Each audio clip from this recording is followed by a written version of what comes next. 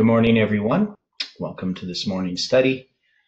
Before we begin, can you join me in a word of prayer? Dear Father in heaven, we thank you for the time that we have here this morning to open your word together. And we invite your Spirit's presence into our heart and into our lives and into this study. We pray, Lord, for those that are searching for truth, that you can guide and direct them. And we ask, Lord, that as we look at these things, that you can direct us on the right path. Be with us now, we pray and ask in Jesus' name. Amen. Okay, so where we left off yesterday, we were looking at Esther chapter 2. So we were trying to address this chronology relating to Esther being crowned, the Persian campaign against Greece, which is in the 6th year, and then Esther's crowned in the 10th month in the 7th year. And then we're going to have this decree in the 12th month. And then we just looked right at the end there, we were talking about Esther's decree. So, so addressing this chronology a little bit, I'm going to bring this up here. So I'll show you what I'm looking at.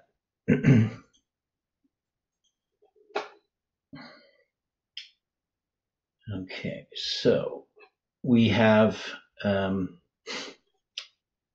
483, that's going to be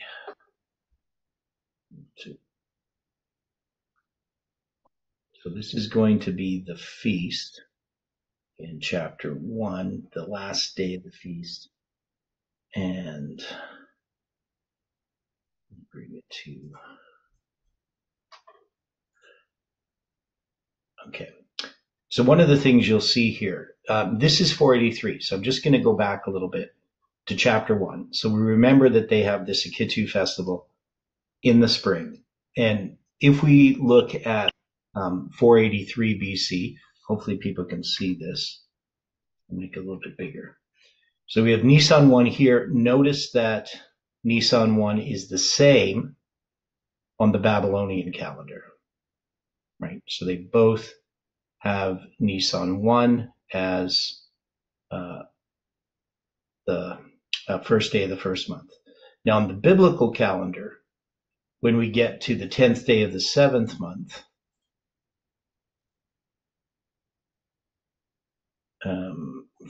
I'll save that date there. You can see that, and I have here the 10th day of the 7th month and the 11th day of the 7th month, which is the 10th day of the 7th month here. So if I move this one day ahead, you can see this is the Babylonian calendar. So the 10th day of the 7th month is a Sunday on the Babylonian calendar. You can see here it's a Sunday. It's the 11th day of the 7th month on the biblical calendar. And that's because the biblical calendar is always going to count 3029, 3029, 3029, where the Babylonian calendar, they're going to observe the months. At least that's what's believed, that they observe each lunar month. Now, it is possible that that's not the case. So there is disagreement among scholars, though the vast majority of scholars would just say they observe the moon every month. We don't know that for certain in every specific time. It could be that they had a set time just like the Jews did for the months. Anyway, you can see that if you started on the first day of the first month on the Babylonian calendar, the 187th day, because there's 180 days, so the 187th day would be Tishritu 9, right? So my view, just to correct what we were talking about yesterday when we were looking at that, is that this would be the correct day. It would have been a Sabbath. It was the 10th day of the 7th month on the biblical calendar, but it's the 187th day of the year. So it would be the 9th day of the 7th month on the Babylonian calendar. So it would be the Saturday, not the Sunday, right? Because if you took it as the 10th day of the 7th month, the feast would have lasted 180 days plus 8 days. Does that make sense to people, what I'm saying here? So they're going to start on the same date, but in that year, the Babylonian calendar, if they observe the months, by observing the months, by observing the lunar month, the new moon, 187 days would have ended on the 9th day of the 7th month, right, as you can see here. So that's this date. So if it was, so it'd have to be the 10th day a month on the biblical calendar, but not on the Babylonian calendar. Is that clear to people, or do I need to explain it in some other way? Anybody not understand what I just did?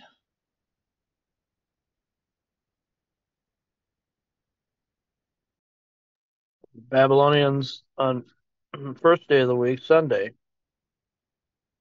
Well, the thing is, so again, if we go back to Nisan 1, right, in 483 BC, so this is that year in which Vashti, this is the date that Vashti is called but doesn't come, right? So if we look at Nisan 1, we can see on the Babylonian calendar here, it's going to be the same date. It's going to be April 9th on the Gregorian and April 14th on the Julian. So they're in agreement for that month. If I go month by month, you'll see that it's the next month, that is the month Nisan, according to the Babylonian calendar, only had 29 days. So when you go to the first day of the second month on the biblical, they're going to be on the second day of the second month on the Babylonian, right? So the Babylonian calendar isn't perfectly in line with the biblical. So when I say that when they do the count, they're counting from the first day of the first month, that's going to be day number 1, and they have a feast for 180 days. So if you go back here, the first day of the first month, 180-day feast would be 179 days as a cardinal count, right? So that means that if we go here, we can see the 180 days are going to be Tishri 3 here, and they're going to be Tishri 2 here. So then you would count the remaining 7 days, right? So there you would just have to add 7 days. And that would bring you to the 10th day of the 7th month. And here would bring you to the 9th day of the 7th month. That would bring you to this date. So it was on a Sabbath. If we count 187 days, 187 days followed by the 7 days. Now, on the Babylonian calendar, it would just say it's the 9th day of the 7th month, but it would still be, biblically speaking, the 10th day of the 7th month.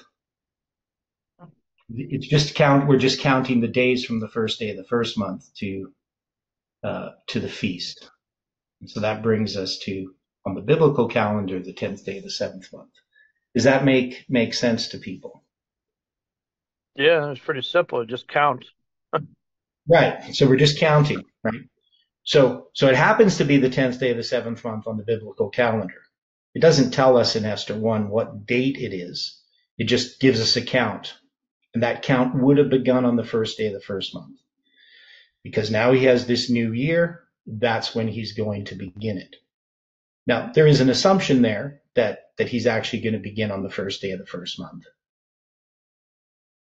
But we do know from the Jewish tradition that this was on a Sabbath that it's occurred. Now, it is possible, they started on the 8th day of the first month, and this is not going to be the 10th day of the 7th month. It's going to be the 17th day of the 7th month. right, on the biblical calendar. It's possible, but it is on a Sabbath, and so the idea too is that they're going to, have this 7 days of the feast. The seventh day there is going to be the Sabbath, when Vashti is called out. We still have the symbol for July 18th, even if it was on some other day. But I take the position that they start on the first day of the first month with this 180 days.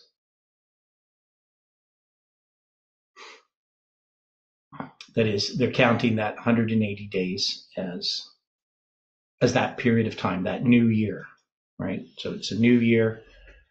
It's going to be the third year of Xerxes. Okay. Now we have some other dates. So when we get to the seventh year, and one of the things you can see, it's the third year of Xerxes, right? So when we move along here, I'm just going to go.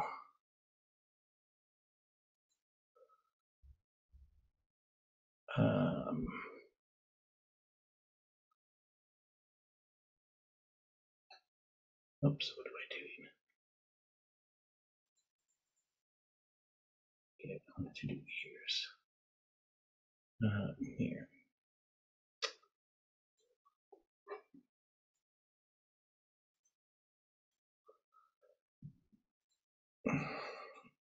Okay, so the next event is going to be in the seventh year of Xerxes. What am I doing? Okay, so this is going to be the year, and it's going to be the 10th month, right? So we have to go here to the 10th month. Okay, so when you get to the seventh year of Xerxes in the 10th month, that's when Esther is going to be crowned. Now, let's take a look at that here in chapter 2. So we'll come back to this plot again, but I just wanted to review this calendar stuff. So in chapter 2, they're going to have this, all of these maidens coming together, and she's going to be chosen, right? And then it says, now when every maid's turn was come to go into King Ahasuerus, this is 2 verse 12, after that she had been 12 months, according to the manner of women, for so were the days of their purifications accomplished, to wit, 6 months with oil and myrrh, 6 months with sweet odors, and with other things for purifying of the woman. Thus came every maiden unto the king. Whatsoever she desired was given to her to go with her out of the house of the woman unto the king's house. And in the evening she went, and on the morrow she returned into the second house of the women, to the custody of Shashgaz, the king's chamberlain, right? And then, now when the turn of Esther, the daughter of Abigail, the uncle of Mordecai, who had taken her for his daughter, was come to go unto the king, she required nothing but what Haggai, the king's chamberlain, the keeper of the woman, appointed, and Esther obtained the favor in the sight of all them that looked upon her.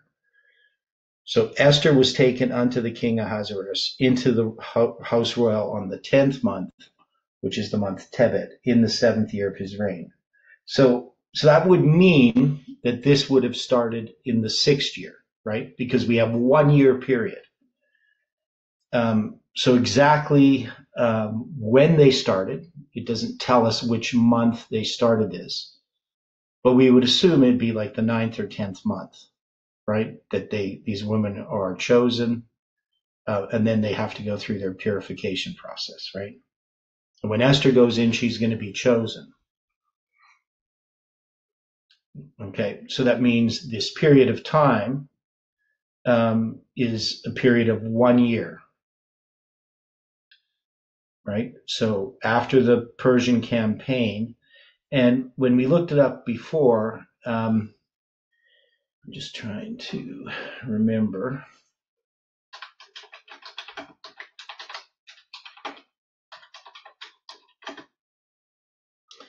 So that's going to be Now that's in the year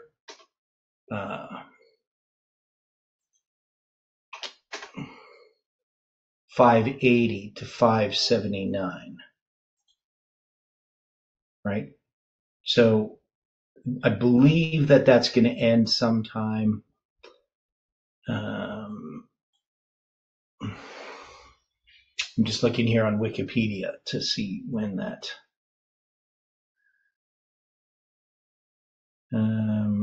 So King Xerxes of Persia sought to conquer all Greece. The invasion was direct, if delayed, response to the defeat of the first Persian invasion at the Battle of the Marathon, which ended Darius's the first attempts to subjugate Greece.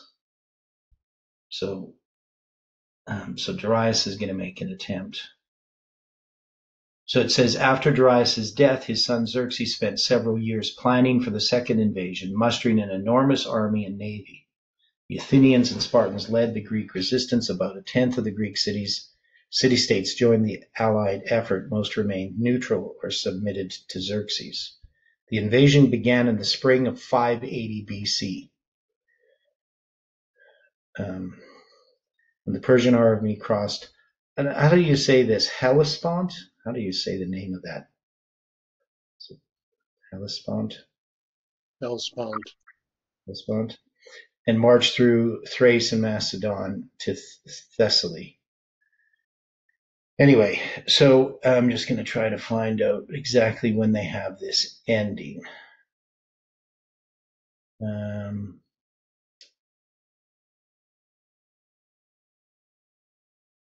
a lot of detail. Wikipedia loves these ancient battles.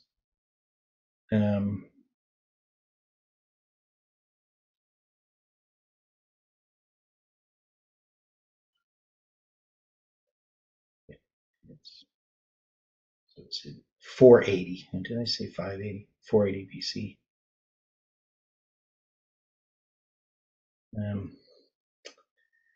Okay, what's the date? Yeah, they don't.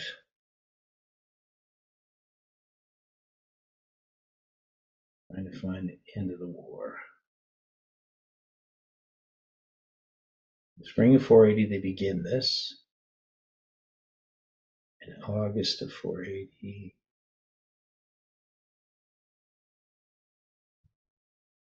September of 480.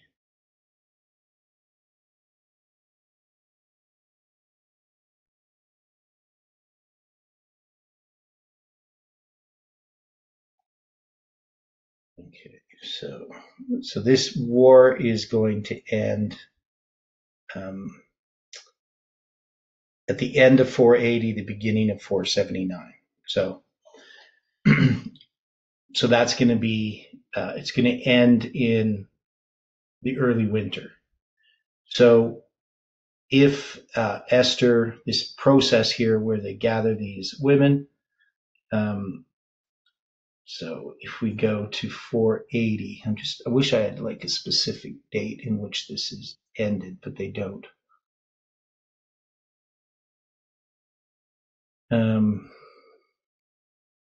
Basically, it looks like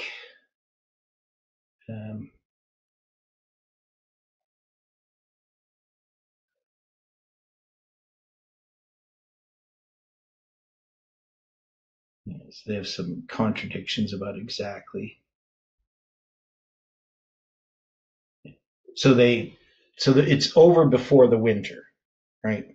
So by winter, you're looking at like November or something like that. So when you talk about the 10th month on that calendar, so I'm going to switch back to the calendars here.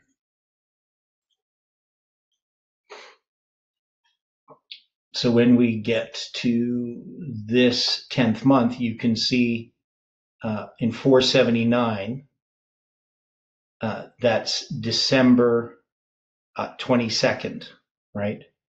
In 479. And if I go back a year, so if we get to the first day of the 10th month, that's going to be the 6th year of Xerxes, right? So that's going to be the year in which that war ends. That's going to be January 2nd. Right? So if you looked at the 10th month, then you're going to have 12 months in that year. So when you get to the December, that's going to be the end. So sometime before January 2nd, that war is going to end, and probably a month or so before. So maybe the end of November. So that gives them time to go back to Persia. And obviously all the troops wouldn't be back by then, but definitely Xerxes would be back at that time. So basically, as soon as he gets back, they're going to start this process of finding him a new wife. So we've looked at this before, but that fits in with this timeline that I have here.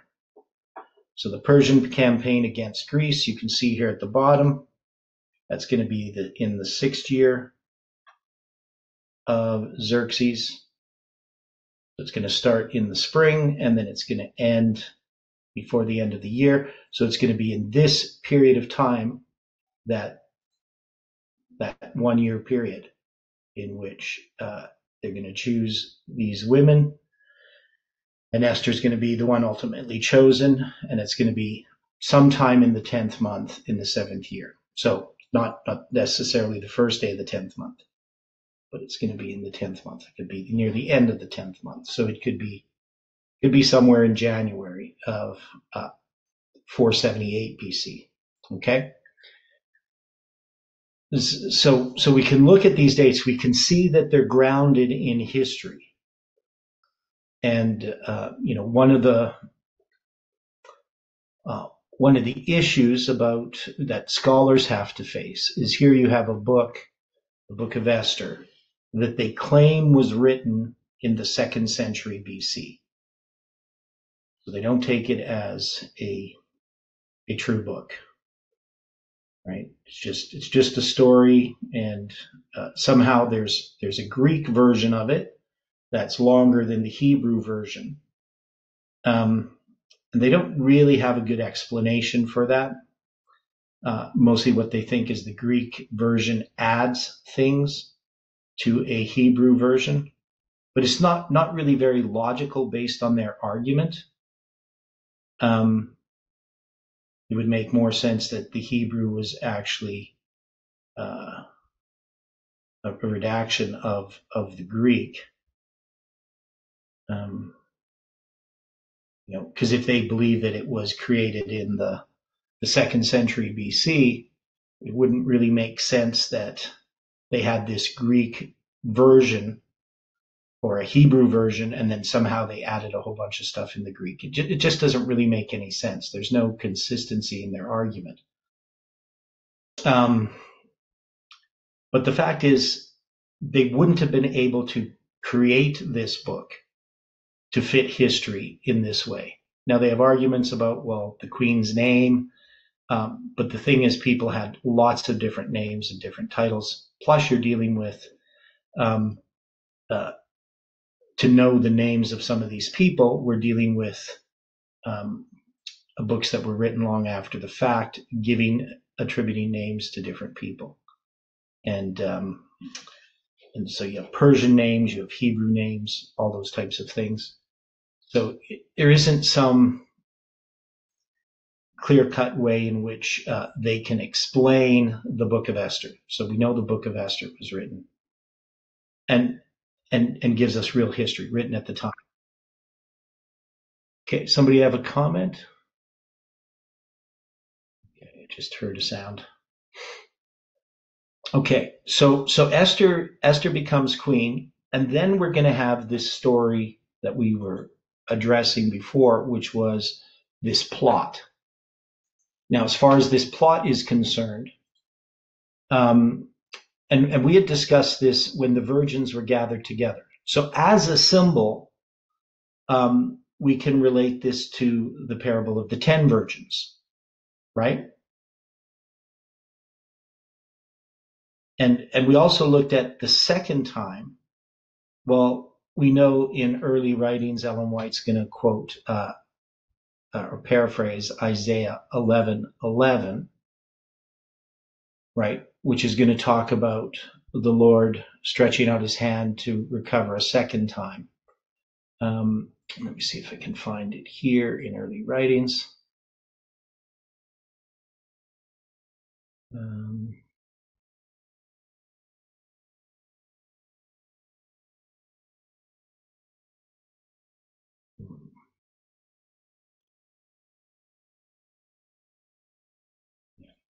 So this is that section here. I'll show you this.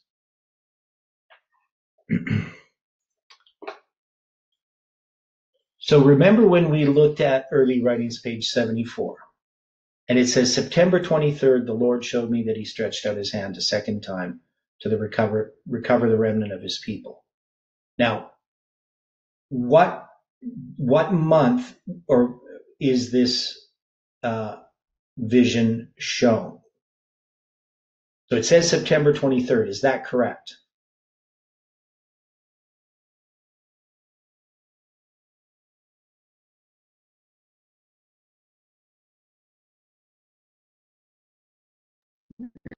You said it was October 23rd. It's October 23rd, right? So we have this error that creeped in to early writings, page 74. And the reason it did, the conclusion that we came to, is that we know that Ellen White had this vision on October in 23rd, not September 23rd, right, in 1850. Because we have the account of this vision, and we clearly know where it was given. It was given at Brother,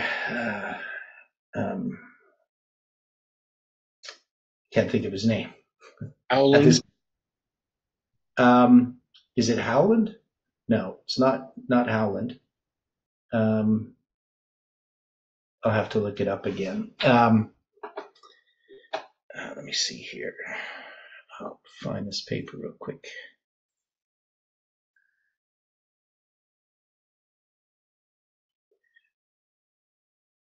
Yeah, so so it's going to be at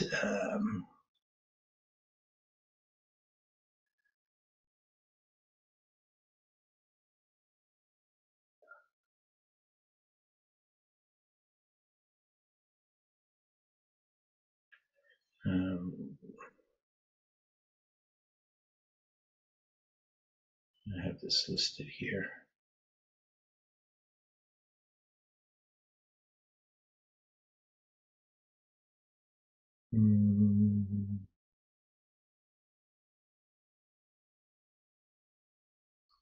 Brother Nichols, that's where it is. So it's Brother Nichols' house, right? And we have the vision and when it's given. Now, how did this creep into early writings with a wrong month? What's the theory behind that? Why does it say September 23rd instead of October 23rd?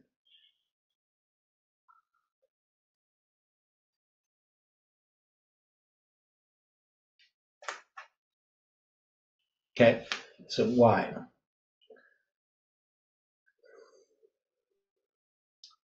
Because James White is the editor of The Present Truth, which is this publication, volume 1, right, number 11.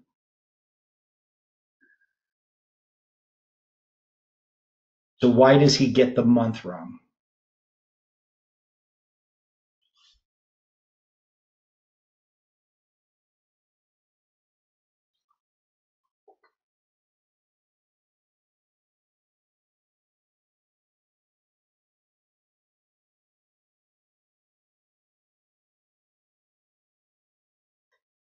So when he collects these visions and puts it in there, one of the visions is in September. And often what they would do in those days is they wouldn't put the month. They would use this abbreviation, INST period, which means like instant, which means in this month.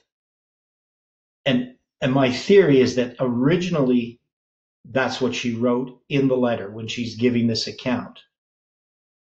Now, so James White would look at this and he would just think this is in September because these were put together from a number of letters. And so he just simply put September 23rd. Now, what's the significance of this being September 23rd in this early writings, but being October 23rd in reality? Why is this significant?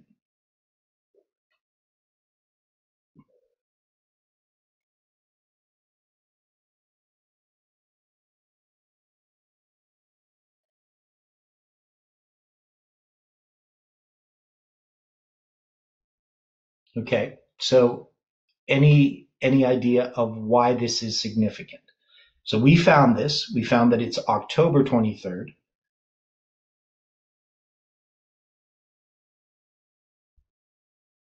But why is this significant?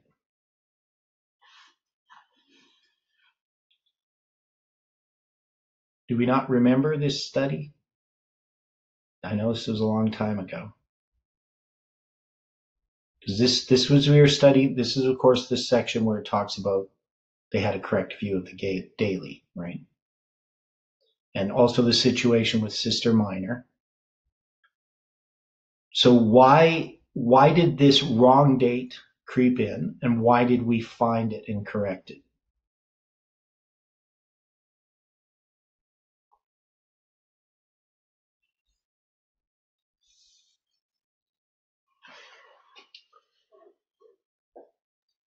So what's this?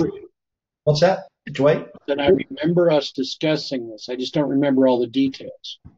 Okay. So what's the significance of September 23rd as a date?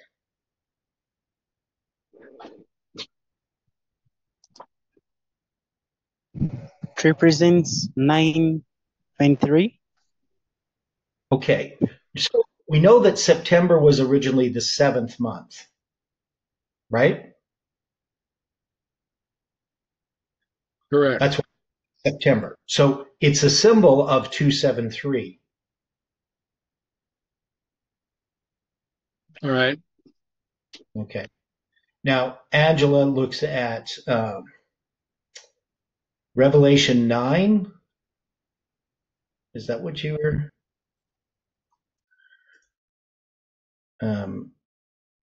Revelation 12, 9:23 prophecy of Hiram Edson's October 23, 1844. I'm not quite sure I understand what you wrote there.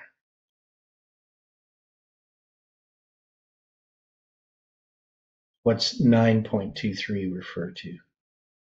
I was referring to the 923 idea of, the Virgin, the Jupiter, and all those planets, and I was comparing that to the vision on October 23rd, 1844.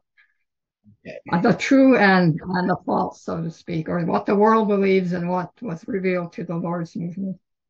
Okay. Okay, I don't know. So obviously it's October 23rd, so it's hidden. So first thing we could say is that Ellen White has this date, and it's going to be an anniversary because it's going to be in 1850. It's going to be 6 years to the day from Hiram Edson's cornfield vision. Okay. But it's going to be written as September 23rd. Now, in 1844, so we'll look at a couple things. In 1844, September 23rd was actually the date that the Jews kept as the 10th day of the 7th month. Right? Both the Rabbinic and the Karaite Jews observed September 23rd as the Day of Atonement in 1844.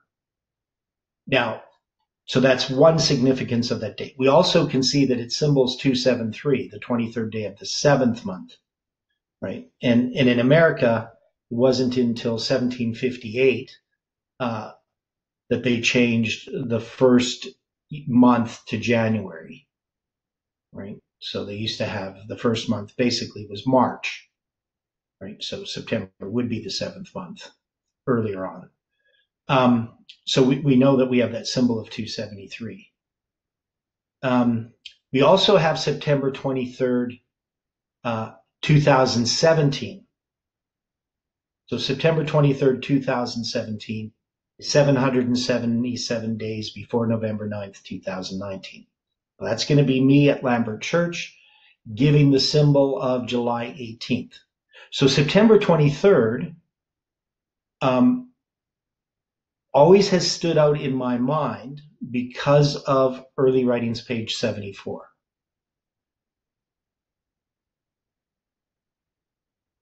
Right.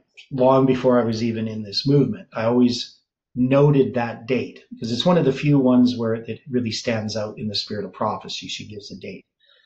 But to find out it was actually October 23rd, this was part of a detailed study in understanding Ellen White's statement in early writing 74. We've spent a lot of time doing it, and I wrote a paper on it.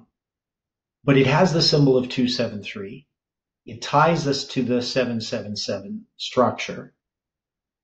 And it also deals with something that is similar to our history, right? That is, the 1843 chart was directed by the hand of the Lord. There was a mistake in it, and that mistake was hid. And then God's hand was removed. And so you can see that relates specifically to September 23rd as well. Because don't we see a mistake and God's hand is being removed for us to see that it's actually October 23rd?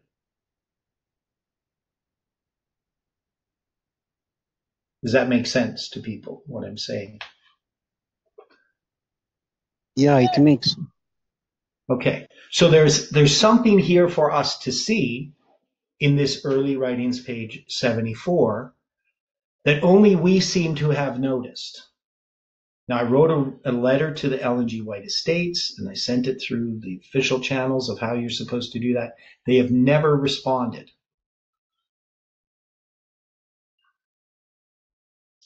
Now, there was a scholar who has written books on Ellen White who did read my paper on academia and wrote me a letter and said that he noticed that the vision must be on October 23rd.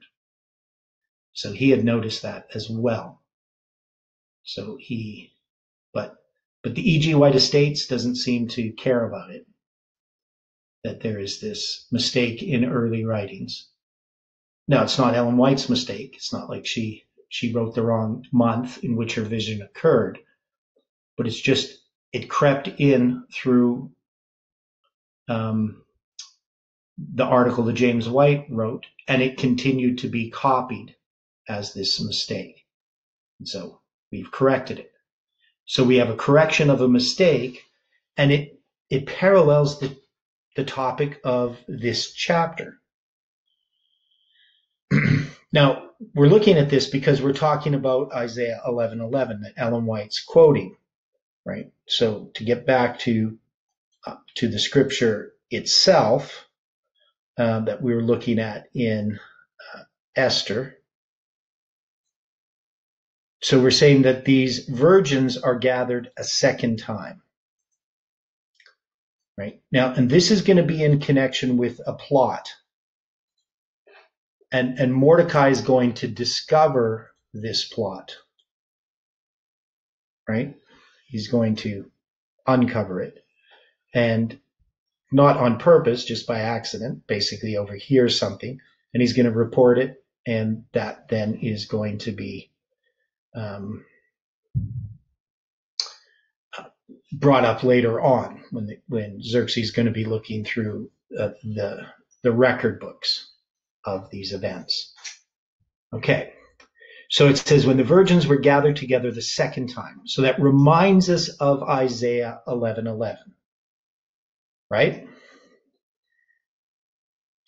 So in early writings, page 74, when we deal with this, the Lord showed me he stretched out his hand a second time to recover the remnant of his people. Ellen White's going to explain what she meant. Right? People are familiar with that? So she says here, so I'll go back here.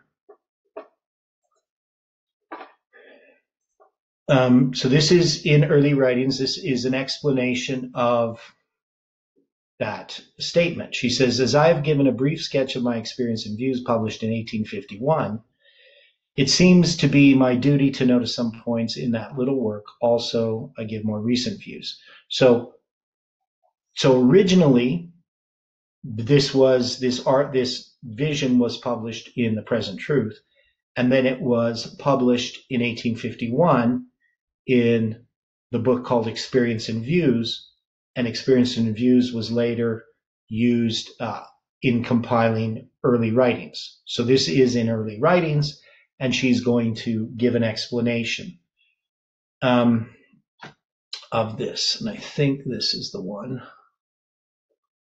So there's on page, okay.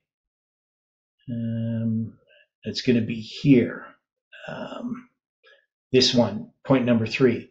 The view that the Lord had stretched out his hand the second time to recover the remnant of his people on page 74 refers only to the union and strength once existing among those looking for Christ, and to the fact he had begun to unite and raise up his people again.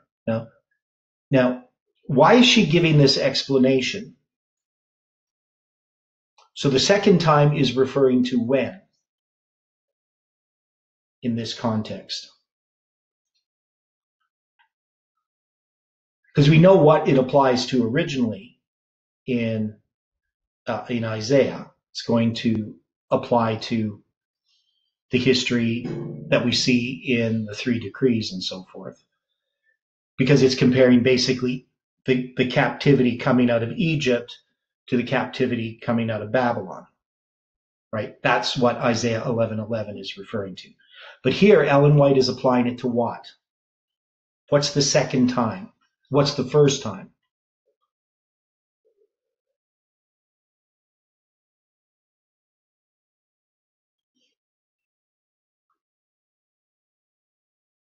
So the first time would be Millerite history, correct? And the second time is that history that Ellen White was in 1850.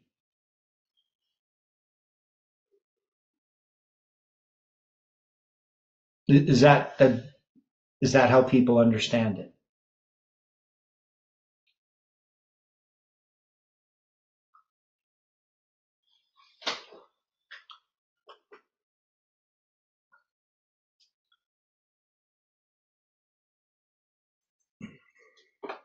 That's how I understand it. If nobody's saying anything, I'll take your silence as agreement. Okay, so when we go back to Esther again, and we're making an application, we're going to say that the virgins were gathered together the second time.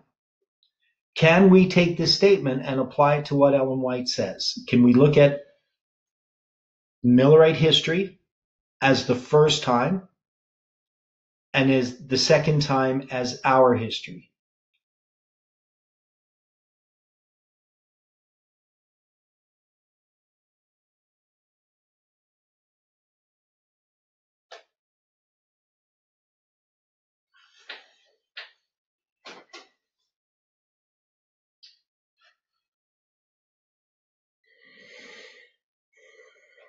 I think we have to, but there's so much to ponder here. Yeah, there's lots to ponder. So we could just take it as we have Millerite history, and now we're applying it to our history. Now, Mordecai discovers a plot. Now, so in understanding this plot, I say, well, could this be the plot to blow up Nashville, to do a nuclear attack on Nashville? Could that be the plot that's uncovered? And so we ask a question about, well, who is Mordecai in this narrative, this part? what part does Esther have to play? What specifically is this plot? And then, could we apply this even in our history as a repeat? That is, could we have a first time, having to do with this movement in its earlier history in some way, and then a second time being a later history? So now we know that this plot is uncovered at this time, but the other thing is that the reward for this is going to happen in a later history, right? So Mordecai is going to uncover this plot. It's going to be written in the book of the Chronicles before the king, right? And later on, this is going to be read. And this is going to be read at a time when Haman is plotting to bring about an end to the Jews. Now, we also talked when we studied this before, is it possible that Haman was actually even involved in this original plot?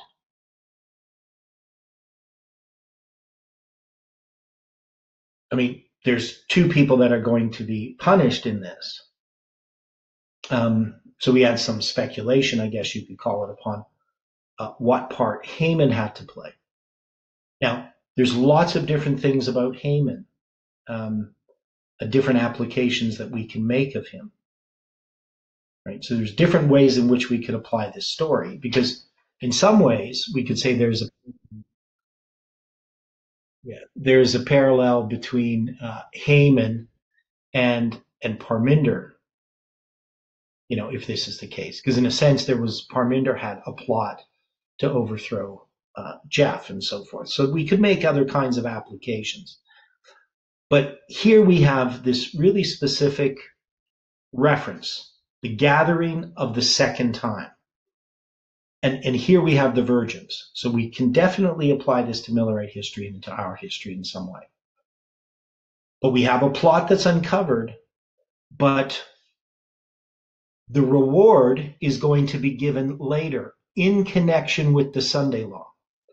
And so is it possible that what happened with July 18th can later be recognized by Xerxes, and that's going to bring honor to this movement that originally uncovered this plot?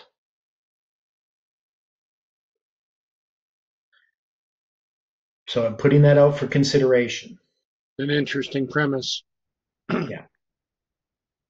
Okay. So it's definitely a possibility. Now in this story, we can see Xerxes is involved in both cases.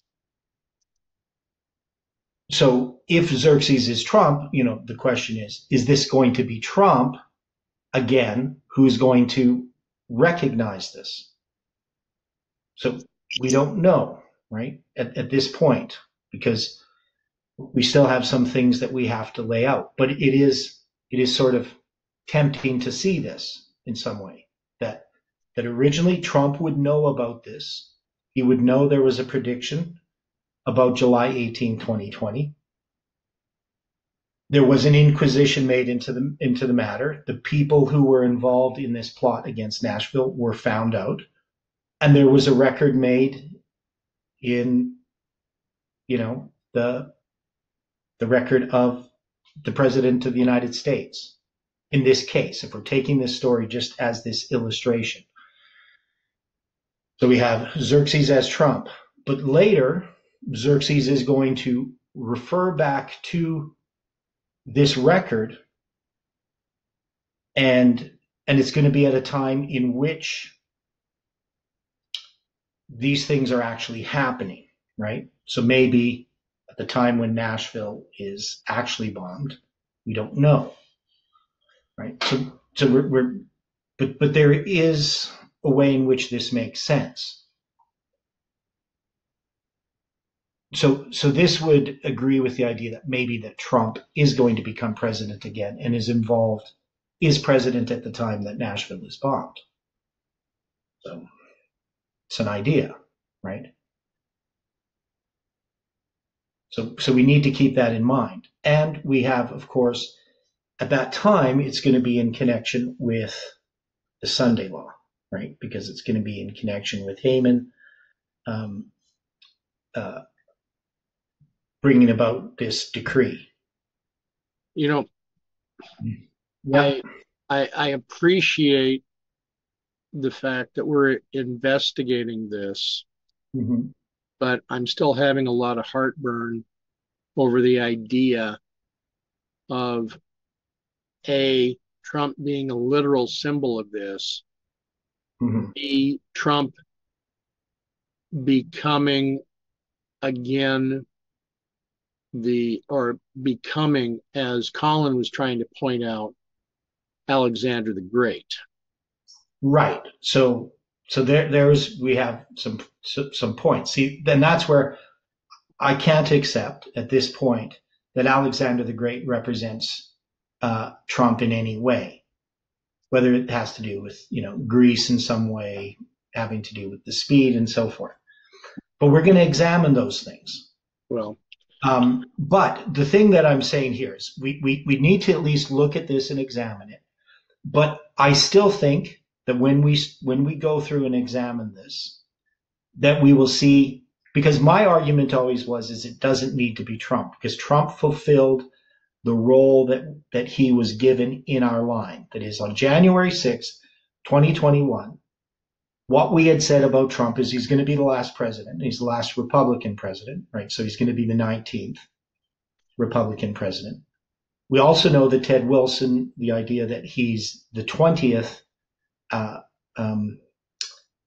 president of the General Conference. Of course, we're doing the count kind of different. We don't count every time somebody becomes president again, as a new number. We're just numbering them. And these are going to parallel with Judah and Israel, the 20 kings of Judah and the 19 kings of northern Israel. And in northern Israel, we're going to discount one of them too, because there's actually 20. But that's a whole other story. The point is we have this 19 and this 20. It is fulfilled on January 6, 2021. And the view that we have is that this is typical of something else. Now, we use Trump in a sort of this one-for-one parallel with Xerxes in that history. The question is, are we still going to continue in this later history to say that Xerxes is Trump, or does it change into something broader, right, than Trump? That is just basically the Republican Party, whoever that person happens to be at the time, right? So those are some of the questions that we have to answer. But right now we're looking at this in this sort of broad, objective way. And because in order to examine things properly, we have to look at all the possibilities. So the point is, I can see how someone would say, well, Xerxes is Trump, and so Xerxes is Trump through this whole story in the book of Esther. But remember, we have this same situation with the king of the north and the king of the south, right? So when we examined the foundation of Adventism, and we saw a mistake that the Millerites made. The mistake specifically was when they dealt with the king of the north and the king of the south in Daniel chapter 11, they continued to take the idea that it was the territory that was occupied that determined who was the king of the north and who was the king of the south.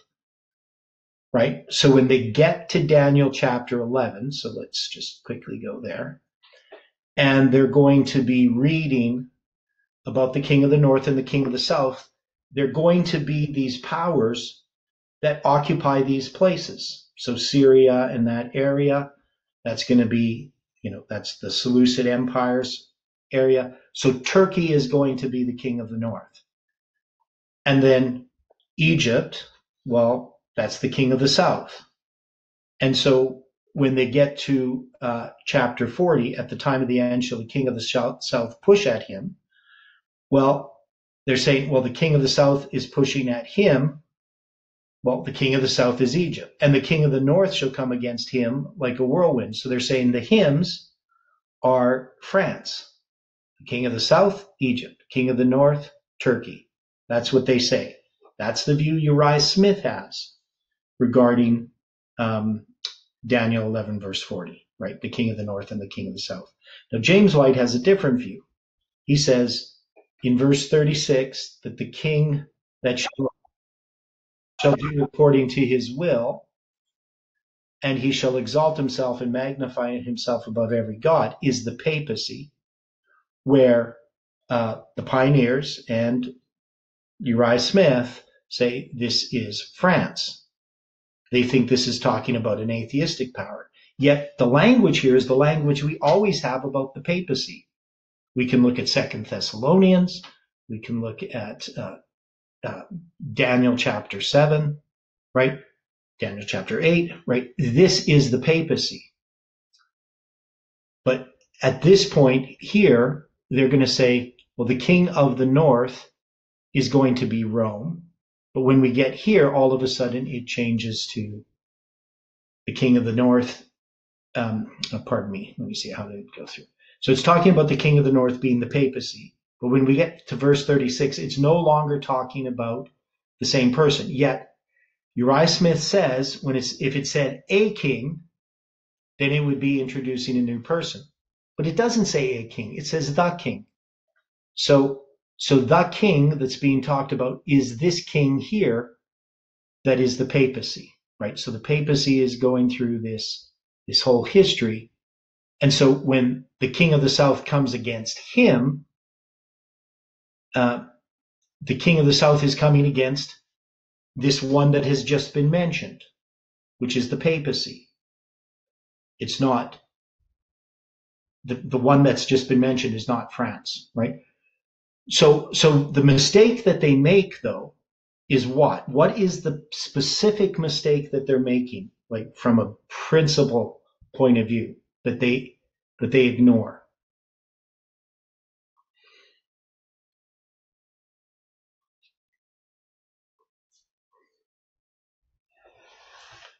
Because they're not following Miller's rules. And which rule are they not following?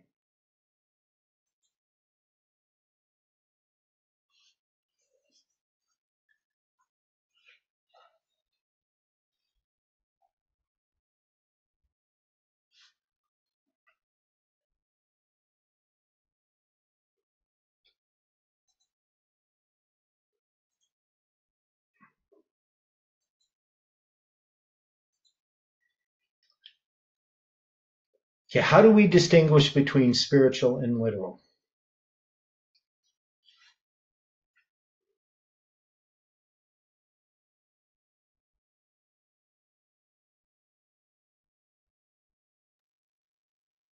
By application. Okay, so we have a biblical principle first, which is literal, and that which is spiritual, right? So first literal, then spiritual. What is that principle?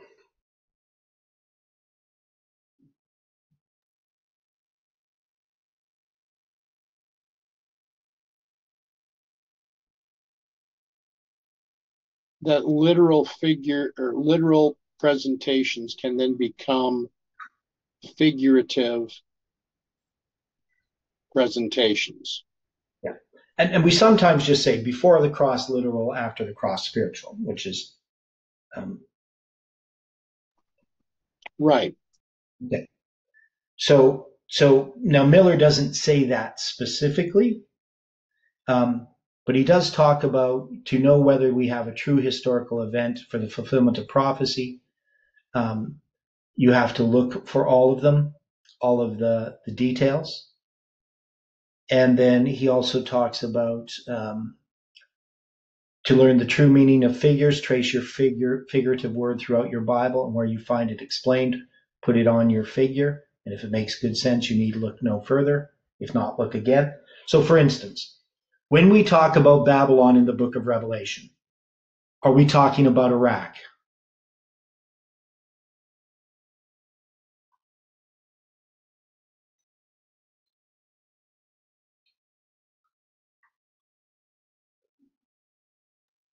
Not at this time. Well, in the book of Revelation, every time Babylon's mentioned, it's not talking about Iraq. And why is it? Why is it now a figure or a symbol of something where you can talk about Babylon, in the book of Daniel, and it's talking about Babylon? So what's happening there?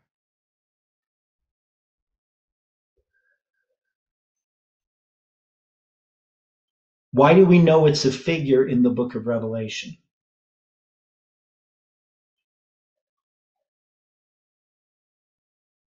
Does Babylon exist in the context where the book of Revelation is talking about Babylon? Does it exist as a nation? No, right? Because it fell in 539 BC. So when it's talking about Babylon, we know it's talking about a figure. Does Greece exist as the king of the north and the king of the south after 1798?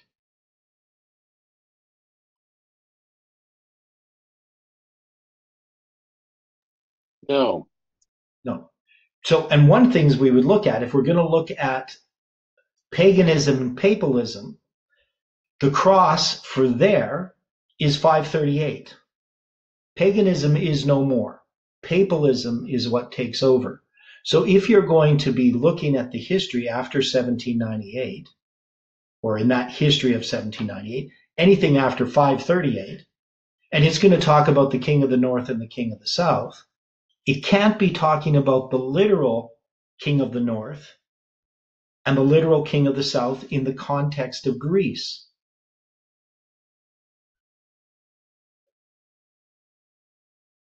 Because paganism has come to an end. We've already been told that in 1131. They shall take away the daily, and they shall place the abomination that maketh desolate. So if that's already happened, that's the center of this Satanic Covenant week, right? This 20 years divided into two periods of 3.5, right? 1260, 42 months. And so when we're talking here in verse 40, we have to be talking about the king of the south in a figurative sense. And that's going to be Sodom and Egypt. That's going to be France. The king of the north has to be the papacy, because the transition has already happened here. When you start to get to 31, we see this is the rise of the papacy, right? And so this is going to be the history coming up to the papacy. And so when the king shall do according to his will, that's the papacy. It's not a new king. It's not the king of France. It's not France involved here. This is the papacy. And this is describing the papacy. But the papacy is going to be set up by France, and it's going to be taken down by France. So, when we look at our history, can we be making the same mistake in applying these symbols? So when we look at Xerxes as being Trump, we know that he is. But is Xerxes always a symbol of Trump? Or can Xerxes be a symbol of something else? Because part of the thing that people have said is, as a criticism, well, how do you get from it being about a person to being about a system? Well, quite simply, because that's what happens in Scripture all the time. And when we have made this application within our lines, within that 777 structure,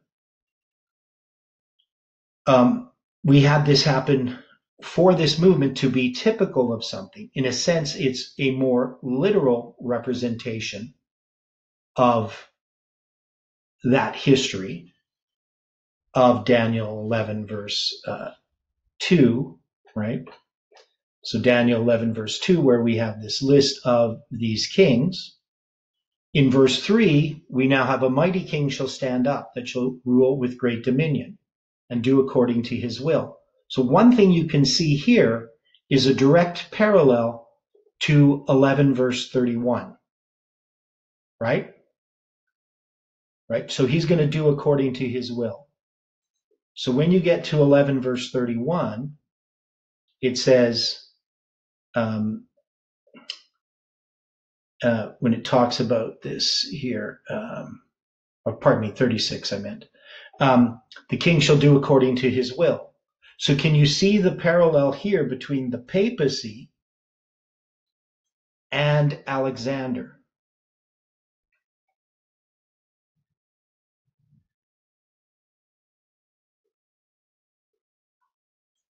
Right? You see the parallel.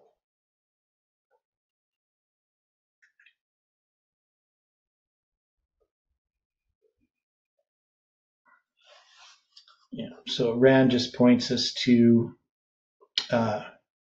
rule number 10. Figures sometimes have two or more different significations, as a day is used in a figurative sense to represent three different periods of time. So that's true.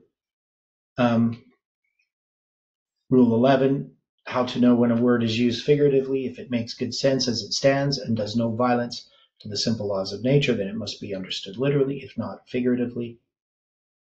Right? So there's lots of different rules about how to understand figurative and literal. Right? But the point that I'm making here, do you see the point that we have the same transition when we go from verse 2 to verse 3 that we get connected with verse 36? That verse 36 is talking about the papacy, and that Alexander in type is a type of the papacy.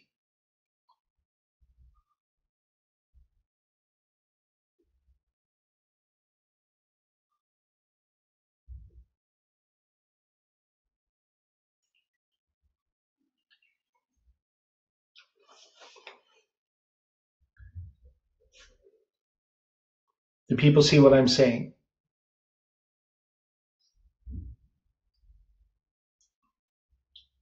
Okay, so Rand says yes.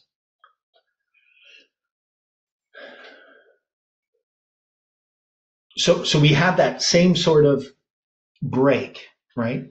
From talking about Xerxes as Trump, but now we have a mighty king that rides up. That's the next thing. And so we could take this as, something that's future, obviously, from Xerxes, from Trump, but it's going to be addressing that union, right? Now, there's a number of things, when he shall stand up, his kingdom shall be broken. Now, in trying to apply this to the United States, what would be the problem here? If we're going to take that this is just even the United States, mighty king shall stand up. And when he shall stand up, his kingdom shall be broken. So we've often tried to apply this to what's going to happen. National apostasy is followed by national ruin.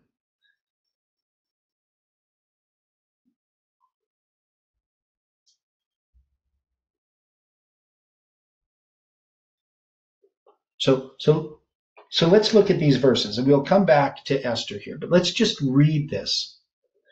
And a mighty king shall stand up and shall rule with great dominion and do according to his will. So it has things that would parallel it to the papacy. I'm not saying it's just directly the papacy, but it says, and when he shall stand up, his kingdom shall be broken and shall be divided toward the four winds of heaven, and not to his posterity, nor according to his dominion, which he ruled. For his kingdom shall be plucked up, even for others besides those. So we know this refers to Alexander. but we're saying he's a type of something that's going to come, right?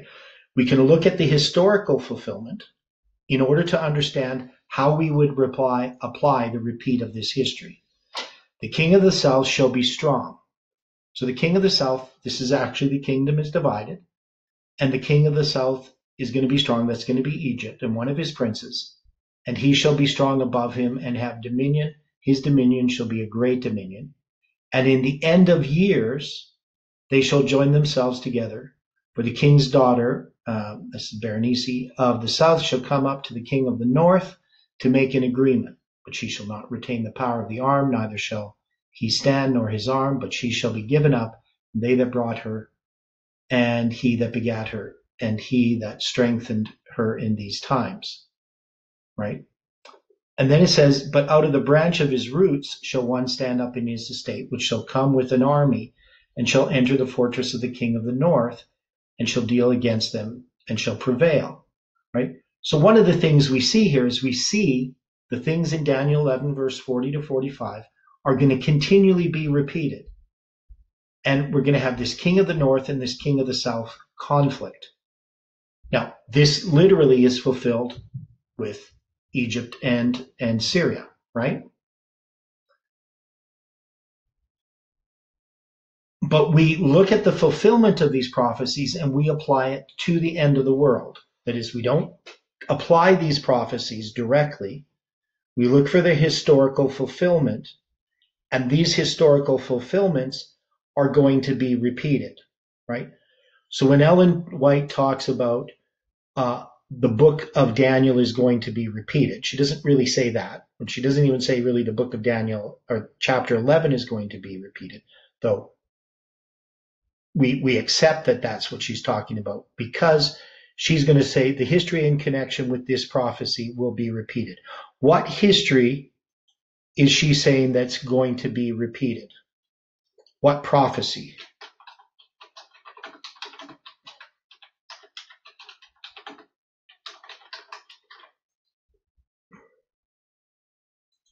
What prophecy is going to be repeated that she specifically refers to?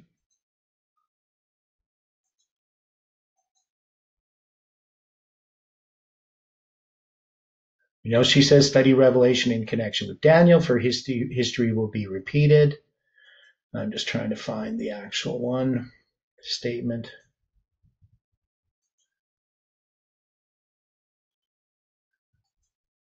I can't find it. I can't remember the exact wording. But she's referring to Daniel 11, verse 36 and on, right? Are people familiar with that statement?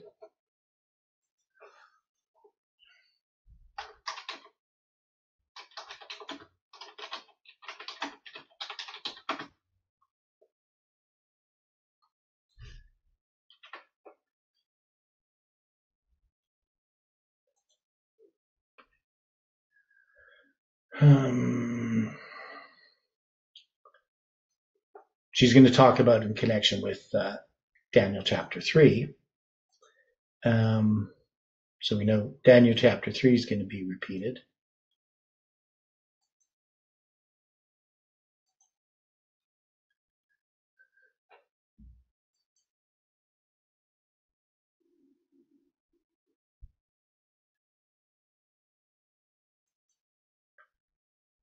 Okay, so this is the one that I'm looking at. The prophecy in the 11th of Daniel has nearly reached its complete fulfillment. Much of the history that has taken place in fulfillment of this prophecy will be repeated. In the 30th verse, a power is spoken of that shall be grieved and return and have indignation against the holy covenant. So shall he do, and he shall even return and have intelligence with them that forsake the holy covenant. So she's going to actually quote verses 30 to 36. So verses 30 to 36, Ellen White specifically marks as that much of the history that has taken place in fulfillment of this prophecy, Daniel 11, and then she quotes 30 to 36. So when she talks about it being repeated, she doesn't say everything in Daniel 11 is going to be repeated. all the history. But she says much of it is going to be, and she specifically quotes 30 to 36. So 30 to 36 is addressing what? As we noted, 30 to 36 is addressing the rise of the papacy, right? The papacy moving from pagan Rome to papal Rome, or the Rome moving from pagan to papal.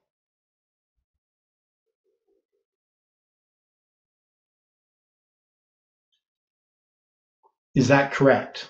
Is that how you understand Daniel 11, 30 to 36? That this is the transition from pagan to papal Rome.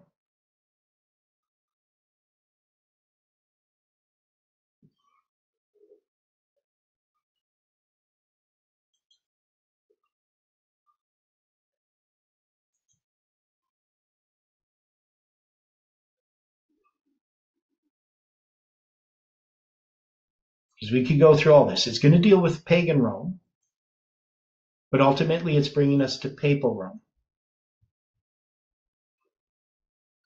Right? So it's going to talk about, 30 is going to talk about Anthony and Egypt. When you get to 31,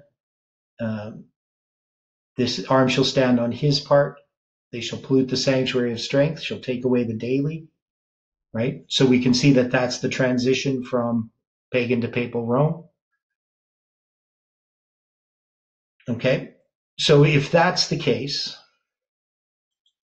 if we take the history that's going to be repeated in our history, can we see that there is a transition that happens?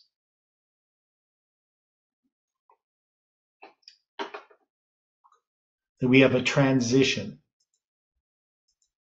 from things that are, we're dealing with Trump as a person, but we then know that it moves in verse 3, it's going to move to this mighty king that shall stand up.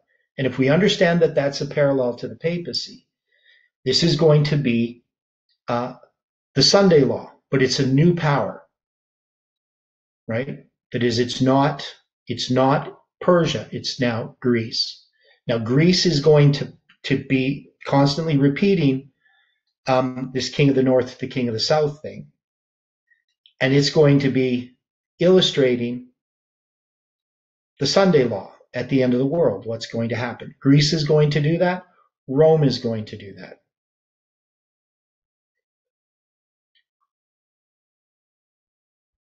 This is how I understand Daniel 11 in applying it here. It's going to have these different sections, and each of these sections is a history, a prophecy, but it becomes a history.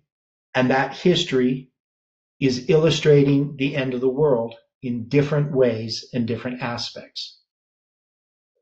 And so to me, it doesn't make sense to say, when a mighty king shall stand up, it needs to be a person.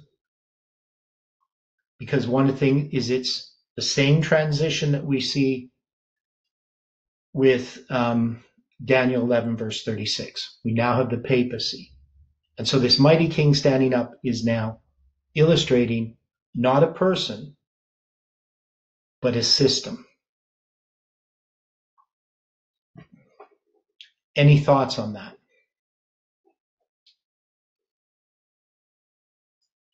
You guys aren't really cooperating too much. Iran types things.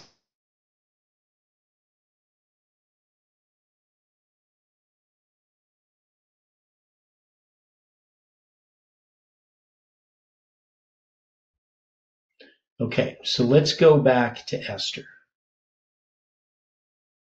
Because we've taken a bit of a detour. But what we have to say about this plot is that in the first 3 chapters, we have an illustration of the first, second, and third angel's message. We're going to see that that's paralleling our history. The first angel's message That's the church that's called but refuses. That would refer to the history from 1989 to 9/11.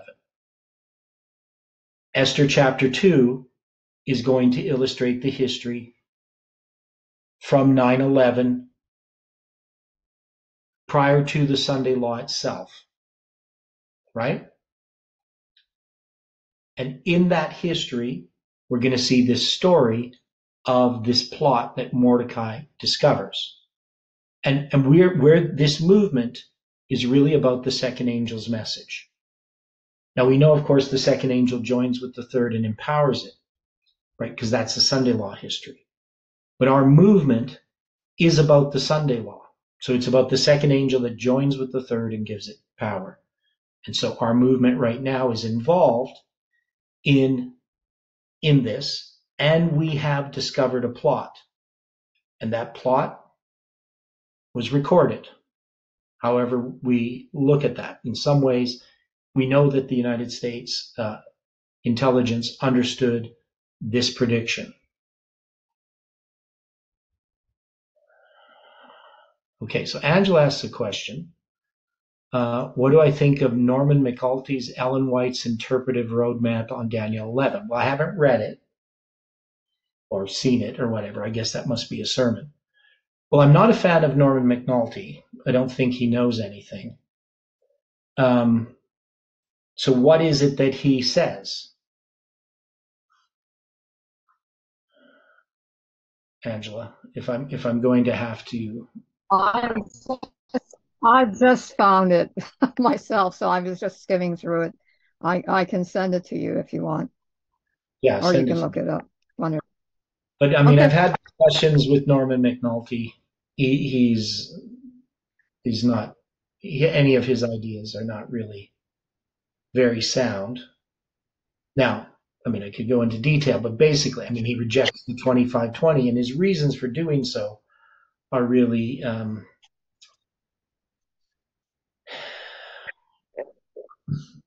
more than weak. I mean, they're just not honest, is probably the best way to say it. So he's not honest in his attack of the 2520. But also, who can be? What's that? I said, who can be? I mean, if you start to look at it, you'll see it's sound if you're willing to receive it. Right, yeah. But also, I know that his understanding of Daniel 11 isn't anything like ours. I've seen his attack on Jeff's understanding of Daniel 11, verse 40 to 45. But that was a long time ago. I don't remember all the details of it. But he definitely doesn't accept our interpretation of that. So, but anyway, so let's go back here. We got these verses before us. We can say that these virgins gathering together a second time at least refers to this movement, this history. The parable of the 10 virgins will be repeated, has been fulfilled, and will be repeated to the very letter, right? So we believe that we're in being repeated to the very letter, parable of the 10 virgins. And so we can apply that gathering the second time to our history. What it actually means in the story of Esther, I'm not certain, right? I don't know what it means when the virgins were gathered together the second time. Different people have different theories, but it doesn't really matter in this application. We can just see the symbols that apply to our movement. Now then it says, Esther had not yet showed her kindred nor her people, as Mordecai had charged her. Now, how would we apply this as a symbol?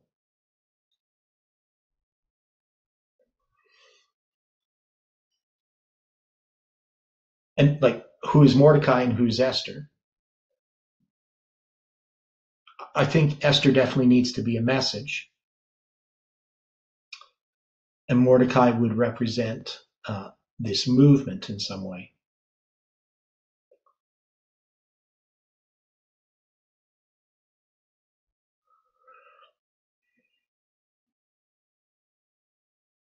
And remember, we have these two chamberlains. Now, Bigthan means in their wine press, and Teresh means strictness. Now, Angela, I think you had said that Bigthan represents gift of God or something. Yeah, I found that, but I don't know the language, so I'm just taking what, the Bible tools or whatever it is says, throwing it Yeah, out there. yeah. I'm not sure how you would get gift of God from Bigthan, but obviously it's a Persian name. It's not Hebrew. I mean, gift of God would be like El Nathan, or because Natan means gift and El means God. So I'm not really sure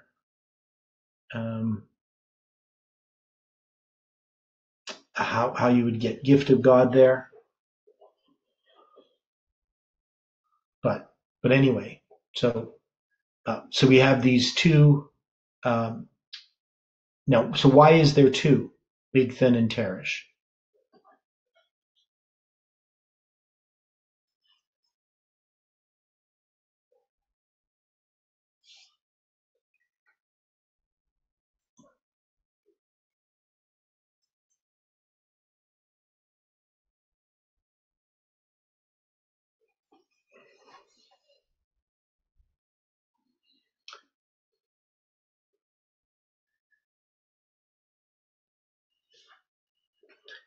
So I'm going to take the meaning as being in their wine press. So in the wine press. And strictness. So can it be that this plot is uncovered through studying God's word in strictness, and that it's doubled because it's certain, and there are two witnesses, that is Ezekiel and the prophecy of Josiah, and Revelation 9, Josiah Lich's prophecy. So would that refer to that? Because in bringing those things out, we had two witnesses for July 18, and it's done through the wine press and strictness. That is, I can think of nothing that I've ever studied that had so much detail. And when you think about the wine press as grapes being pressed, definitely the effort that was placed into establishing the chronology, all the background information that was needed to come with the July 18, 2020 prediction, not just by me personally, but even by this movement in general. That's how it is discovered. Does that make sense?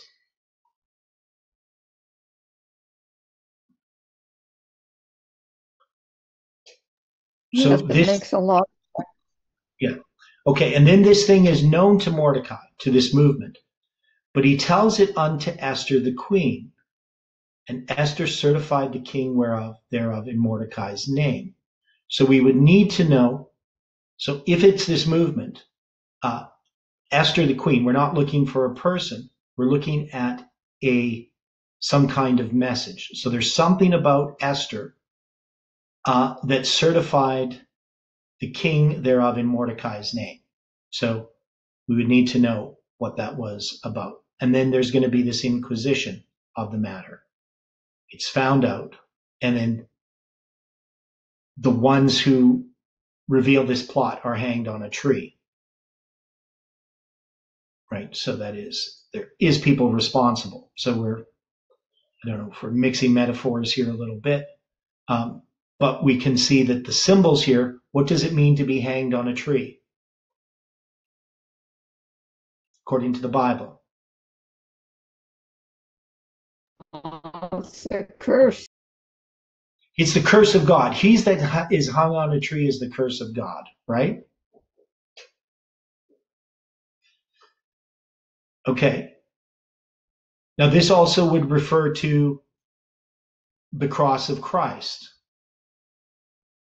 So even though we have it here, there's this inquisition This would refer to a type of persecution in some ways. So, so our time is up, but we'll come back to this point tomorrow and try to finish this section off, Esther 2 and then Esther 3 maybe. Okay, so let's close with prayer. Dear Father in heaven, please be with us through the rest of this day and bring us together to study your word according to thy will. Thank you for the time that we have had here and the things that we have seen. And we pray for your wisdom and understanding in these matters. Be with each person who is searching out these things. May your Holy Spirit bring conviction and power to their lives. We ask this in Jesus' name. Amen.